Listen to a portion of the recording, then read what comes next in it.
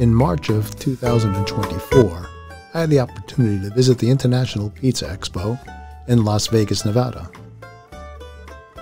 The origin of this adventure began back in 2019, when I was able to track down some of my paternal relatives who live in the town of Carbone, Italy, and have a pizzeria in a town called Palma Campania, the town where both my mother and father were born. The DeLuca family own a pizzeria named Oro Bianco, which in English is white gold. I am related to this family through my great-grandparents, who had two children, Maria and Teresa. Maria is my grandmother, and Teresa is the maternal relative of the DeLuca family, who remained in Carbone, Italy. This is Michela Carbone, a colleague of Carlo, and that's Carlo. The Pizza Expo is a trade show that showcases products and processes for pizza making and other pizza offerings. Carlo and Michela decided not to compete this visit, as they wanted to get used to the atmosphere at such a large venue, and also it was their first visit to the United States, and they wanted to focus and enjoy being observers and sightseers. As they made their way through the exhibits, the vendors tried to engage them in conversation, trying to sell their wares. Language was a little bit of a barrier. However, many of the vendors spoke Italian or had Italian speakers as part of their team.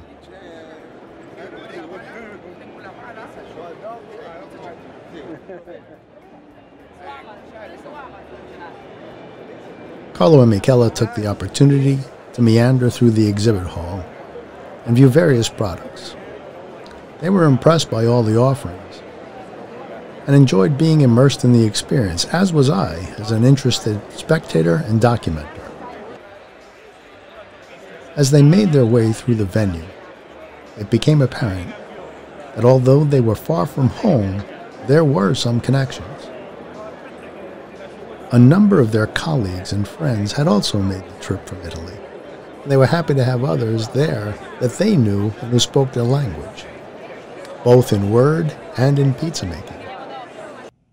Some of their Italian connections were representatives for companies that sponsored them or provided products to pizzerias throughout the world. It was a good opportunity for Michela and Carlo to make or strengthen connections that they had in the pizza industry.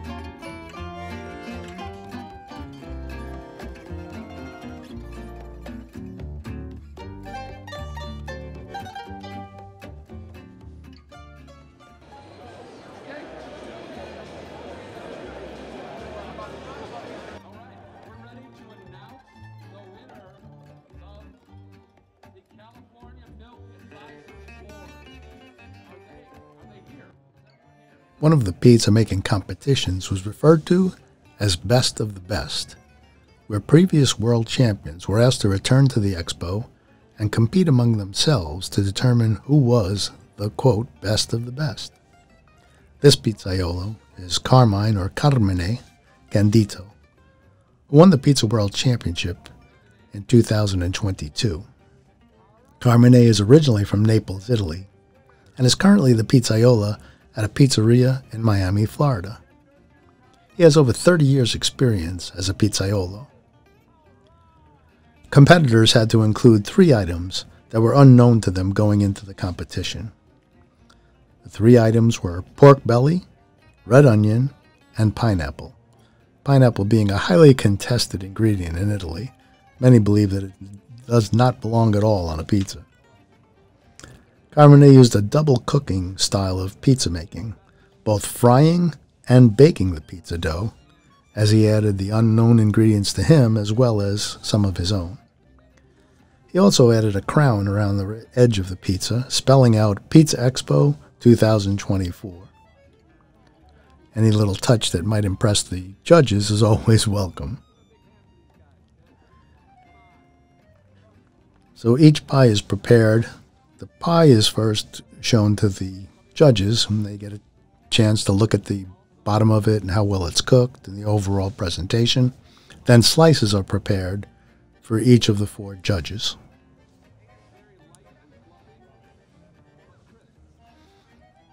The 4 judges taste each slice and give it a score. The 4 scores are then averaged to determine a final score, and the person with the highest score will be crowned as best of the best.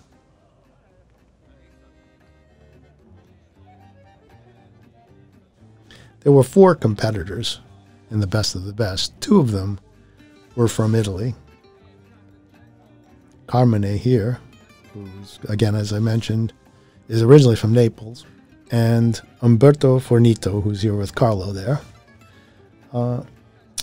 Umberto was the 2018 world champion pizza maker. He comes from a town called Fratamaggiore, Italy, and is involved in a pizzeria that has been family owned, and he's been a Pizzaiola for probably about 50 years. Assisting him was another Pizzaiola who had also won in previous years. And it shows that the pizza makers, although they compete at times, they're really sort of like a family, and they support each other and help each other as best that they can. Umberto again had to use the 3 unknown ingredients to him, and plus, even for all of the competitors, they had to work in a kitchen that was unfamiliar to them, but they did their best in trying to present the best pizza possible. Neither Carbone or Umberto won the best of the best, but they did well.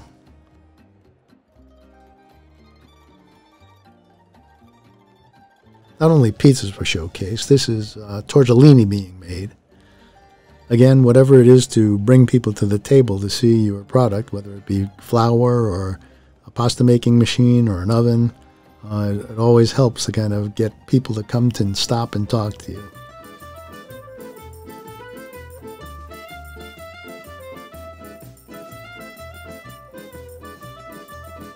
Serve. One of the competitions had to do with twirling of pizzas. The twirling of pizzas is more of a show thing. Most pizzaiolos do not typically twirl pizzas.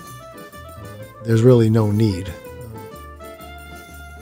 But it's certainly a crowd pleaser, and it shows some real skill to be able to keep the dough moving and to be able to be agile enough to throw it around, and then sometimes being gymnastic enough to make some moves and really impress the judges as well as the crowd. It is a crowd-pleasing event. It's something that you don't get an opportunity to see too often, and it's certainly something that people enjoy. This particular person had some real skill at pizza throwing and flying and twirling, and he was really enjoying himself, and the crowd was enjoying his presentation.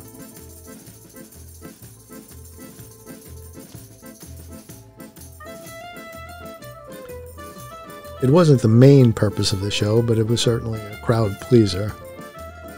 And being in Las Vegas, things are done grandly, so trying to please a large crowd at one time was highly anticipated by the competitors as well as the people there. And being Las Vegas, the ending was surely up to par with Las Vegas standards. A lot of glitter and some sparkle and flame and a lot of pizza twirling. The crowd really appreciated and enjoyed the opportunity to see it, and responded well to all of the competitors. And being that we were in Las Vegas, both Carlo and Michela wanted to get out a little bit and experience the United States, and particularly Las Vegas. This was their first trip to the United States. Here in New York, I told them that they should probably come to New York and see it. It's a better representation, but just as the Venetian is something nice, Venice is much better. They took their time and checked a little bit out, One-Armed Bandit, something that they had to try. Thankfully, they didn't spend much time there. And they definitely wanted to take a picture by the Las Vegas sign. The Sphere is one of the recent attractions that was added in Las Vegas. Caesar's Palace and the Bellagio fountains. This was taken from the wheel, sort of a big Ferris wheel. There's Carlo with the banner of his soccer team in the hometown, where his pizzeria is in Palma Campania. But they also had an opportunity to make pizza, even though they weren't competing. Many of the vendors were colleagues or friends of theirs that had set up ovens and pizza-making stations, again, to draw people in. And they were happy to allow Michela and Carlo the opportunity to make pizza. I think it was good for the participants who came, the spectators, to see the different styles of pizza making. Although traditional Neapolitan pizza, there's not much difference, but yet each pizzaiola has a little bit of a different flair and a different technique. Here, his friend Damiano is placing the pizza that Carlo prepared in the oven. And usually in pizzerias, more than one person is involved in the pizza making process because it allows the pizzas to come out quicker.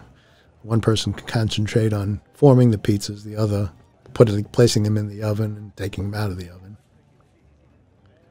But as you can see here, Carlo is stretching the dough with his hands.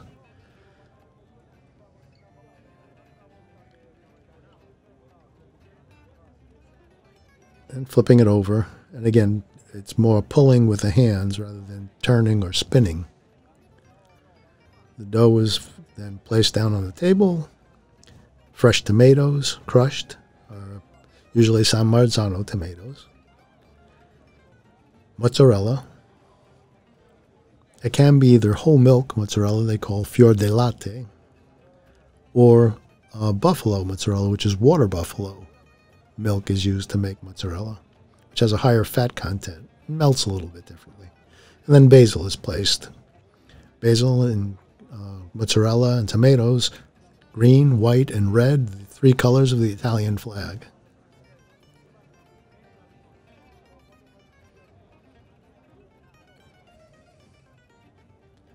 Pizza is pulled onto the peel and then stretched to the proper shape that they want it to have, which is round, and slipped into the oven. Quick pull of the peel leaves the pizza on the oven floor. And with a high temperature, the pizzas cook within a couple of minutes. The heat source in a pizza oven, particularly wood-fired oven, is usually on one side of the oven. So one of the tricks of the trade is to be able to kind of rotate the pizza while it's still in the oven. And that's done by putting the peel in and raising it and using a motion with the stick of the peel to rotate the pizza so that it cooks evenly.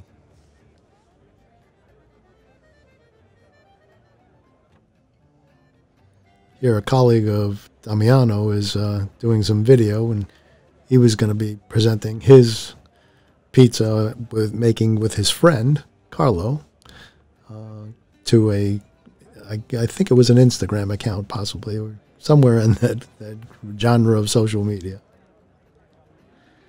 As you can see now, Carlo is kind of working that pie around in a circle, just making sure that it gets cooked evenly on both sides, or all four sides.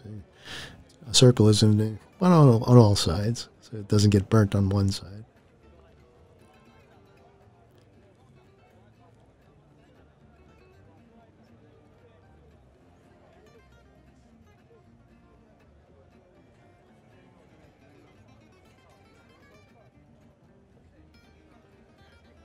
Usually the Pizzaiola will lift it, take a look underneath to see if it's cooked properly. You don't want to burn it, but you don't want it to be undercooked either. And the Pizzaiola has a good eye and knows when to take it out. One of the last things they'll do is they'll raise it just a little bit into the oven, because the oven is hotter at the top than it is at the bottom, and that helps bubble the cheese and char the dough a little bit, or crust, and to give it a unique style and flavor.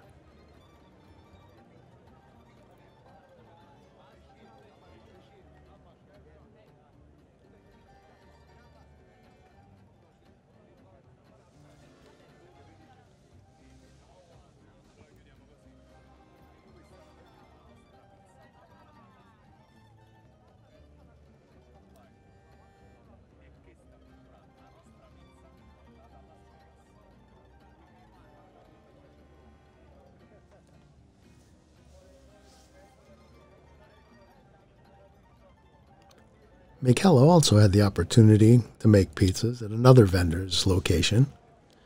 And here her margarita pizza is going on the peel. She sprinkles a little bit of flour to make it easy to slide the pizza on and off the peel. She stretches it to the shape that she would like, size and shape. And then again, she has an assistant who's putting it in the oven for her, so she can concentrate on making the next pizza.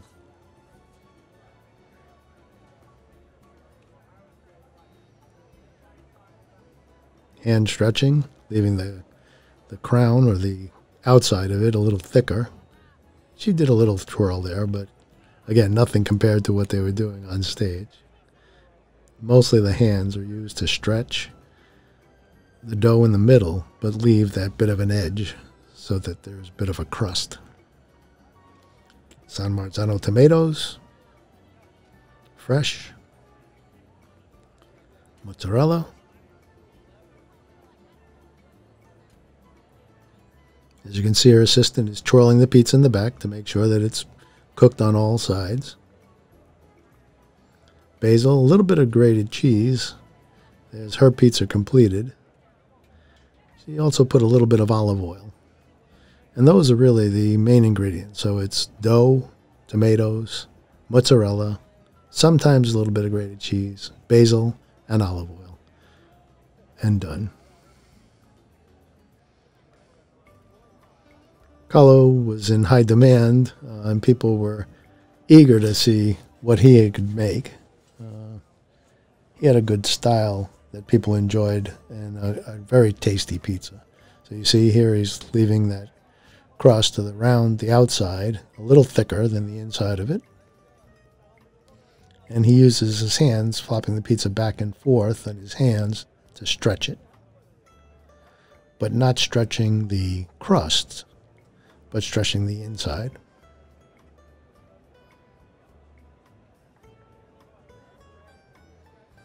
Here he's not going to make a traditional pizza that Americans are used to, but it's called a marinara pizza. So he started with a little bit of herbs, oregano at the bottom, again, tomatoes.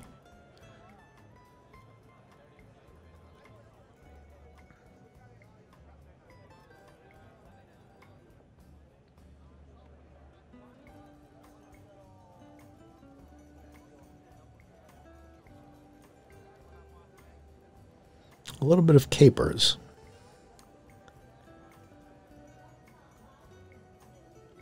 And some chopped olive.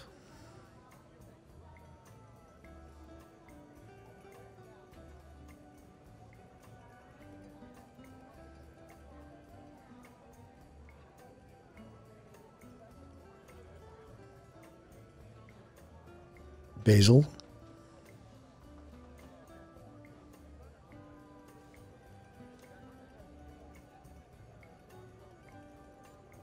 And a little bit of grated cheese.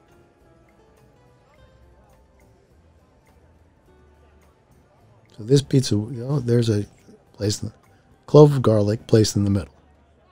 Bit of olive oil spread lightly. This is a pizza without cheese, or at least fresh cheese, just the grated cheese. It was called a marinara because it was for fishermen who would go out on the boats, and they wouldn't be able to hold fresh cheese. It would go bad out on the boat if they were out for days at a time. This was a way for them to have pizza that would not go bad. No refrigeration was needed.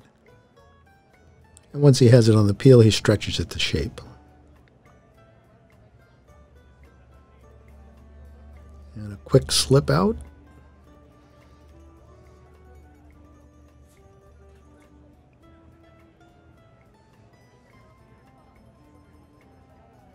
Checks the bottom of the pizza to see if it's well cooked.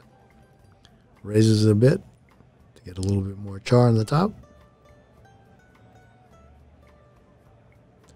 Sure to turn it so that make sure that one side doesn't get overly cooked.